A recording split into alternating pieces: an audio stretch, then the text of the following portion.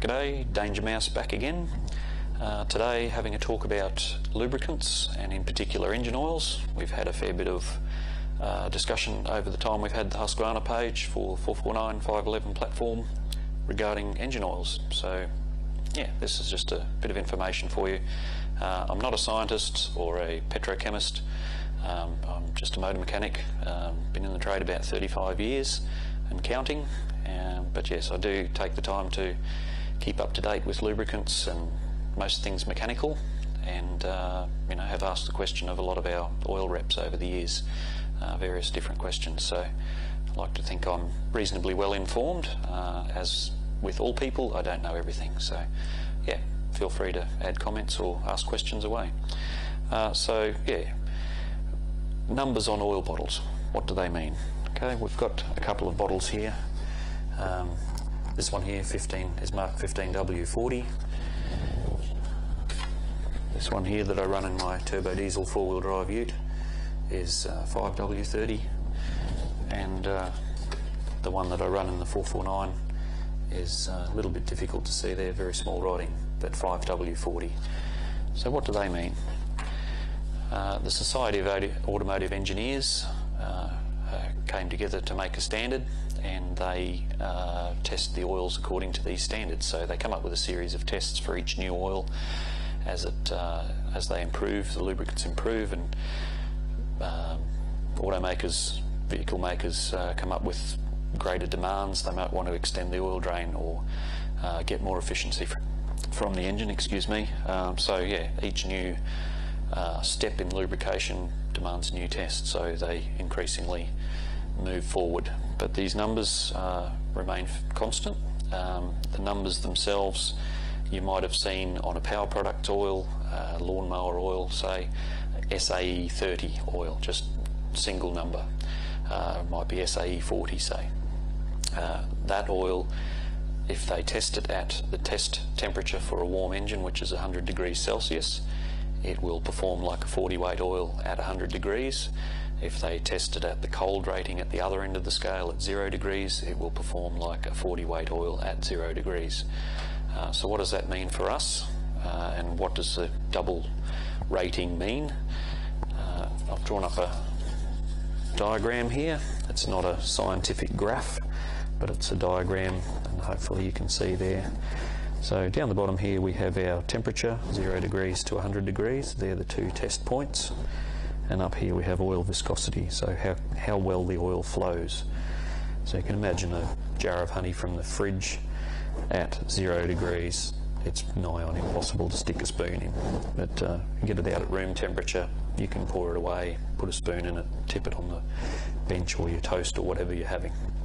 So same for oils. They're thicker, generally thicker when they're cold, and thin out when they're hot.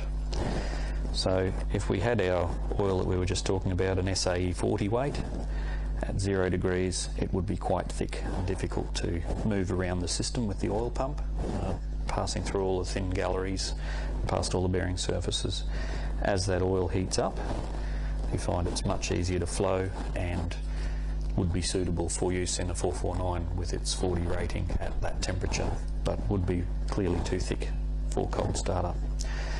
So how do you get around that? Well, you could run a 5 weight engine oil. It would flow very well at 0 degrees, but as that oil heats up, it thins out. Single rating, you get down here at 100 degrees, you won't have enough oil pressure to keep the engine alive, and you'll find you'll have metal to metal contact. So part of the solution was devised a number of years ago, a bunch of additives that they stabilizers and flow additives and what have you are added to the engine oils, and that's how we end up with these two ratings. At 0 degrees, this 5W40 flows like a 5 weight, but is pretty stable right across the range up to 100 degrees, where it performs like a 40 weight would. So it doesn't mean that the oil is necessarily thinner. Certainly at that temperature it's exactly the same thickness as a 40 weight, and it will protect like a 40 weight. But what it does mean down here is when you fire that bike in a cold shed in the ice and the snow at 0 degrees, that oil will get around inside the motor and do its job as soon as it possibly can. where up here, if you're running a 15 weight or a 20 weight, you've got a thicker oil. And likewise down at this end, if you're running a 50 weight or a 60 weight, then it's still thick for the motor to pump around the system where it's designed for this 40 weight. Okay, so that's what the two readings mean. Do we need to be scared of various ratings? Well, it would depend a little bit on your climate. Here in Australia, I run the 5W40. We never see, typically around here, we very rarely see 0 degrees. If I take it out to some of my riding areas and it's really early in the morning, there's some frost on the ground, but it doesn't snow. My motor has been fine on that oil. I don't worry about it thinning out at high temperatures because it is rated for that as a 40 weight oil at high temperature. Having it thin, or the low number being small, really has no bearing on engine life at all. It just means that that oil will get moving around the system earlier and do its job earlier and get on, keep on running. To that end, my diesel four-wheel drive is recommended to have this 5W30. Now, some people with a drag racing background would say, I would never run a 30 weight engine oil in my vehicle. My engine was designed for that oil. It's a Nissan specify that oil for the car. That 30 weight oil keeps metal to metal contact at bay, and it makes 406 Newton meters of torque.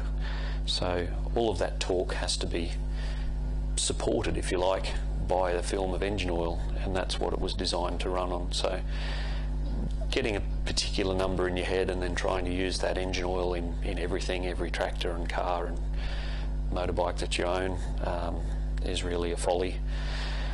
Another thing that is important, particularly for motorbikes, is this rating on the back. Now, typically most car oils will not have any mention of this JASO rating.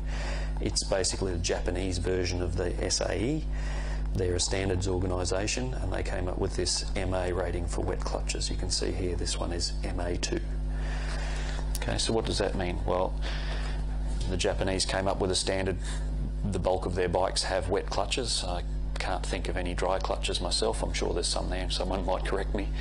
But yeah, the bulk of the Japanese motorcycles have wet clutches, so they decided to come up with a standard for their oil so that their clutches would last and everyone could make the right material for the clutch and then supply the right oil for it. So they test for initial bite from the clutch, how smooth that is, so smoothness of take-up, the grip and the ability or the resistance to braking of that clutch, and clutch feel. So to get that MA rating, there's a certain set of numbers that they have to attain. You can see that oil that I just displayed there, the Castrol, is a MA2. They're basically higher standards, so it's got a higher grip strength when the clutch is released before it'll break away. It has better feel as it engages, and it protects well. It's a tricky balance, obviously, for an engine oil because you're trying to stop friction within the motor and the gearbox and all the mechanical working parts, but you're trying to add friction to the clutch linings. So there's a complex set of additives that they put in oils that not all regular car or four-wheel drive engine oils are going to have. Some companies do take the time to register their or to test their car engine oils. We have one in this country called Penrite. Their HPR5 oil is a 5W40 automotive oil for cars, but it does have an MA, just a plain MA rating. So they've run it through the test. It reached the minimum test for MA rating and is quite safe for wet clutch use. So there's a third rating, MA1, and what that is oils, as they progressed, they came up with this MA2 test. They then have this second category where oils meet and exceed the MA test and meet some of the MA2 test, but not all criteria.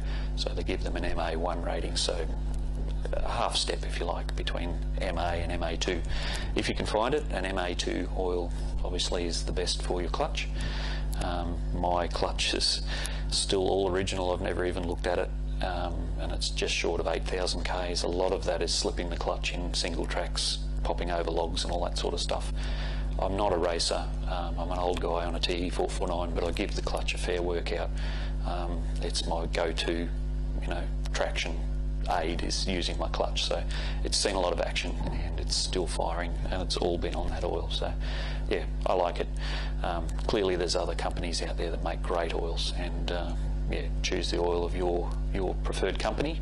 I'll try to stick to that 5W40 and MA2 if you can get it, certainly MA. One thing I haven't covered with the it's peculiar to the Husqvarna and the BMW motor that we use, is the torque limiter. That is a metal-to-metal disc set pressed together under a certain tension, and that is the fuse, if you like, between the engine and the gearbox in our particular motor. We don't have a push drive in the hub or any rubber damping on the clutch. Any shock loading that comes from the rear wheel that's trying to go back through the gearbox to the engine is taken out by that torque limiter. So I think you'd be very wise to use an oil with an MA rating, specifically because we have that torque limiter in the engine. Putting another oil with a different friction modifying additive or what have you in it, you may run the risk of having that torque limiter fail. Not insurmountable, but do you really need to be inside your engine because you had a choice of oil? So yeah, hope that all helps. Feel free to leave any comments or questions in the comments below. I'll try to get back to YouTube and have a look from time to time. And hit us up on the Facebook page, 449 511 Owners Group. Thanks for your time. See you later.